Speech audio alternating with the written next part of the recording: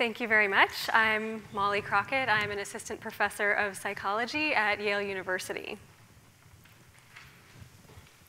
In January this year, a video was posted online featuring a group of students from Covington Catholic High School in Kentucky.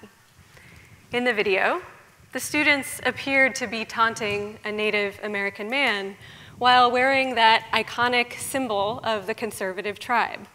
Red hats declaring "Make America Great Again," or MAGA. Over the next few days, the video clip went viral as members of the liberal tribe expressed outrage on social media. A congressman called for a ban on teens wearing MAGA hats. Celebrities and journalists demanded the kids be named and shamed. Some even wished them physical harm. Then, in the midst of the uproar, a longer video emerged, suggesting the incident was more complicated than originally thought. Here's the New York Times. Fuller picture emerges of viral video. And CNN.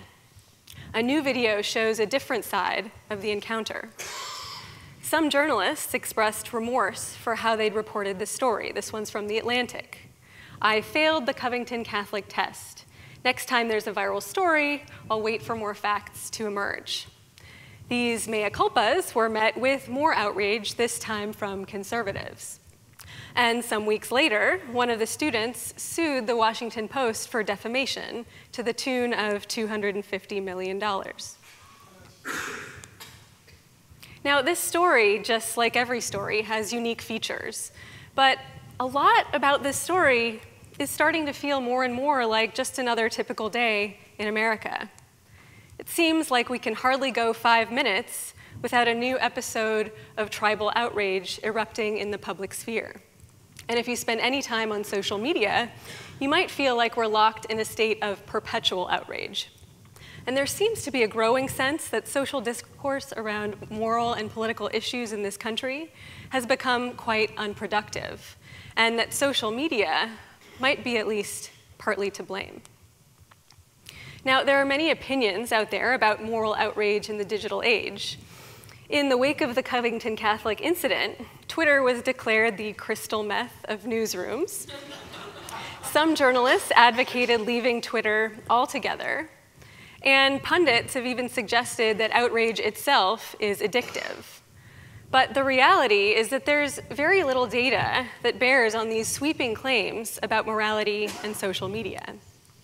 And gathering this data is imperative because right now, our government is deciding whether and how to regulate tech companies on the basis of what their products might be doing to our mental health, our social relationships, and our democracy. Just yesterday, representatives from Facebook, Google, and Twitter testified before Congress on harmful online content. And legislative decisions on this topic in the next few years will change the course of our society, for better or for worse. In my lab at Yale, we've been studying how social media might be changing the way we experience and express moral outrage. Now, what is moral outrage? Broadly, we can consider it to be a mixture of anger and disgust at the violation of a moral standard. Now, people don't just want to sit alone with their outrage, they want to express it. They're motivated to shame and punish the wrongdoer, especially when other people are watching. And expressing outrage is effective in the sense that being the target of shaming and punishment makes people less likely to transgress in the future. Now, the fact that outrage discourages bad behavior suggests one way that outrage could have evolved, by promoting cooperation within social groups. Those groups, with more people willing to shame and punish wrongdoers, would be more successful than less moralistic groups. But in addition to benefiting groups, outrage also benefits those individuals who express it. People who express outrage are more likely to be trusted and chosen as social partners than people who don't. So expressing outrage benefits individuals by boosting their social reputation. And these benefits of outrage and moralistic punishment are encoded in the brain's reward circuitry, which becomes more activated when people punish moral violations compared to when they turn the other cheek. Notably, this same brain circuitry is activated when people are craving other kinds of rewards, like delicious foods, or for those people who are addicted, cocaine. These psychological and neural mechanisms for outrage evolved in the context of small face-to-face interactions in groups of hunter-gatherers many thousands of years ago, like we heard about earlier. But much of our social discourse now takes place online in much larger networks than ever before in human history. I've been studying the neurobiology of moral outrage for more than a decade, but in 2016, in the wake of Brexit and Trump, I started thinking about how the modern context of social media might be changing the nature of moral outrage, with potentially far-reaching consequences for social life. My hypothesis is built around a very simple theory about how we learn from rewards and adapt our behavior. Moral outrage is triggered by stimuli that call attention to moral norm violations. People express outrage with a range of responses that vary in their costs.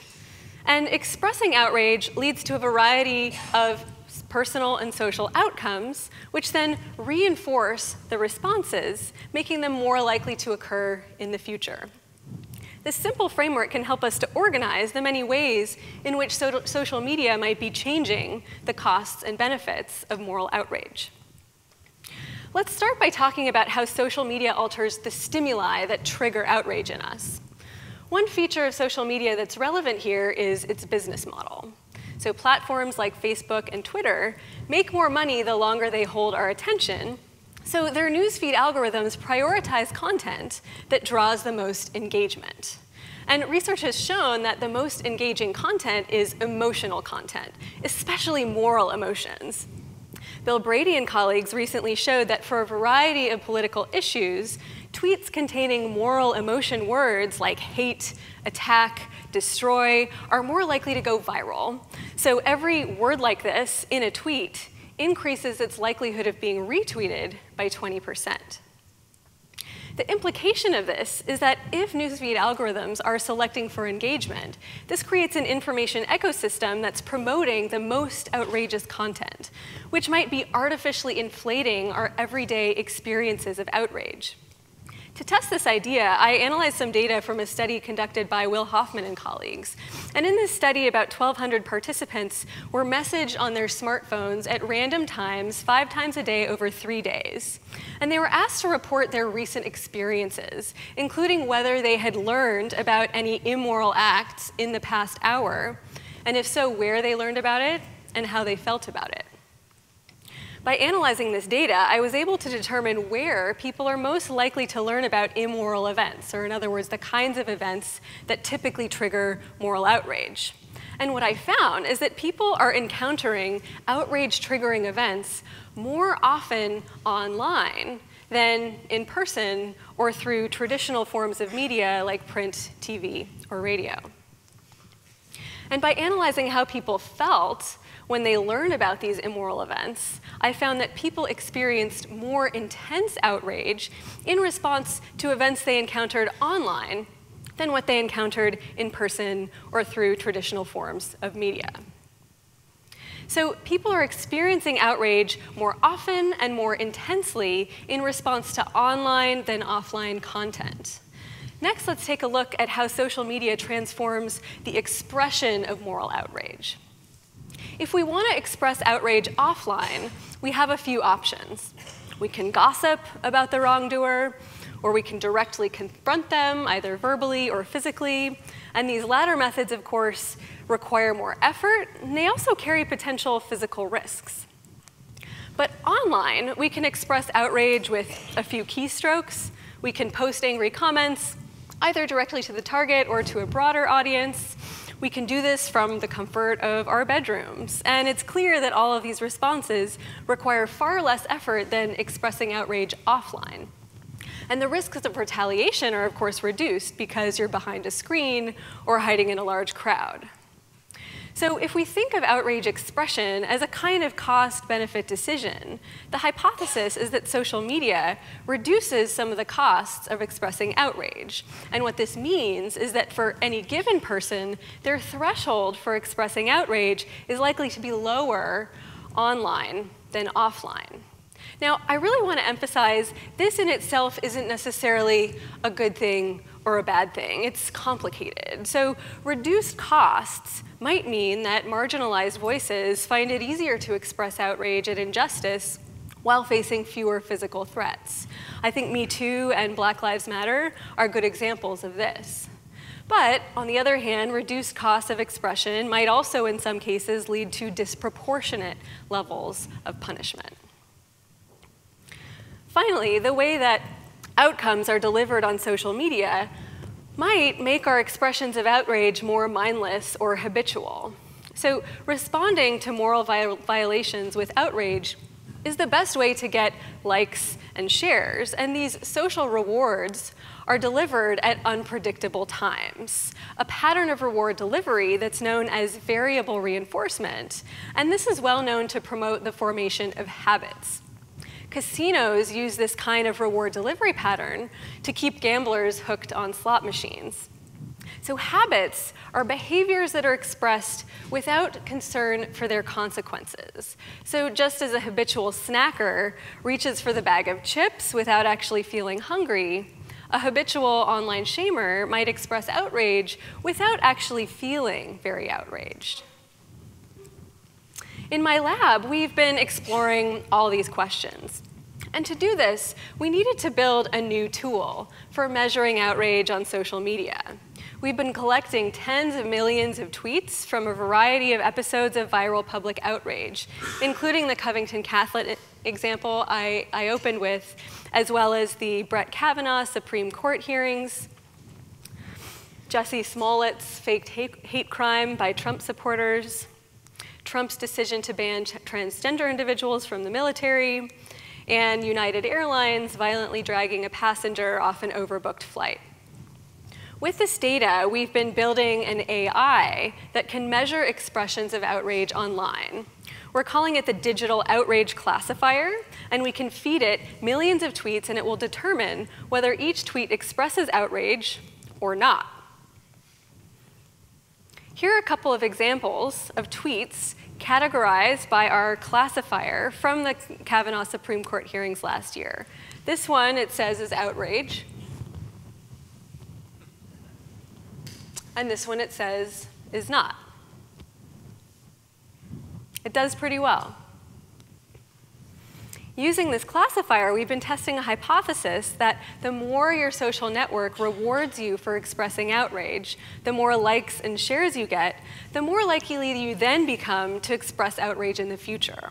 So in other words, if you express outrage today in a tweet, and you get a lot of likes and shares for it, does that make you more likely to express outrage tomorrow? Now, this work is still ongoing. It's in progress, so I can't share just any more with you today. But so far, the data are very consistent with our hypotheses. And so for the rest of my time here, I'm going to zoom out and talk a little bit about some of the implications should our predictions continue to be borne out in our data. Now, recall that outrage has both social and personal benefits. We think that social media might be amplifying some of the personal benefits while at the same time potentially reducing some of the social benefits. It amplifies the personal benefits by dramatically extending the reach of moral signals. So, for example, if you hear somebody make a sexist comment and you tell them off for it in person, you only get credit for that from whoever happens to be watching at the moment, which is probably not that many people. But if you express outrage about that same sexist remark on social media, you broadcast your moral character to your entire social network. That might be thousands or even millions of people. And you can expect a big pile of likes and retweets as other people want to chime in and signal that they agree with you. And we think this is especially true in a political context where people want to signal that they are good tribe members to the rest of the tribe. But personal benefits of outrage aside, it remains an open question whether digital outrage is good for society. One potential drawback is a worse ability to coordinate our punishment.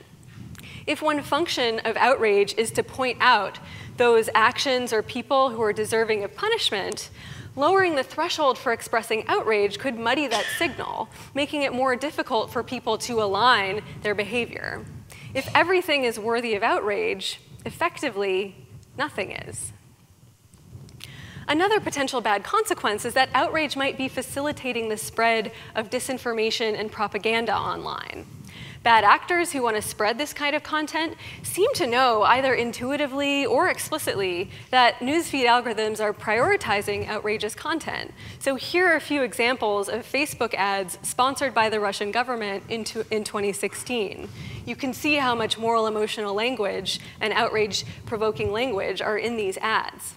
We're currently testing in my lab whether outrage is indeed more prevalent in false news compared to real news. And if this is true, outrage expressions could serve as a potential behavioral marker for disinformation and propaganda that's at risk of going viral. Finally, we're looking at whether the social reinforcement of outrage online might explain the rise in political polarization that we've seen in recent years. And there are a couple of different ways that this might happen.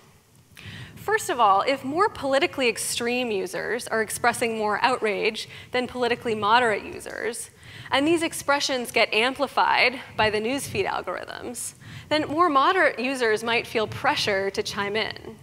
And then, of course, they'll get rewarded by their social network. If they internalize these rewards, then over time, this could push people in the middle towards the extremes. But people don't even necessarily need to feel more outrage to appear polarized to their peers.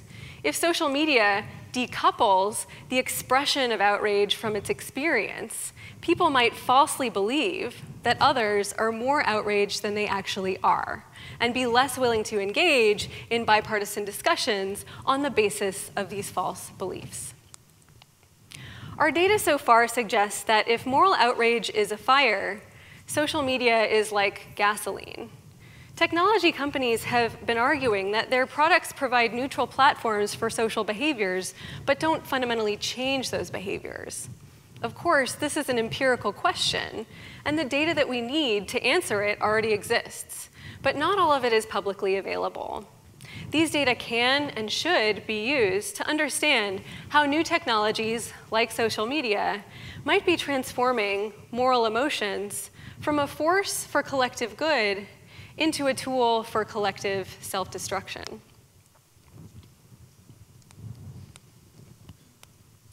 We'll be releasing more results soon at digitaloutrageproject.org. You can sign up for our mailing list if you want to follow along.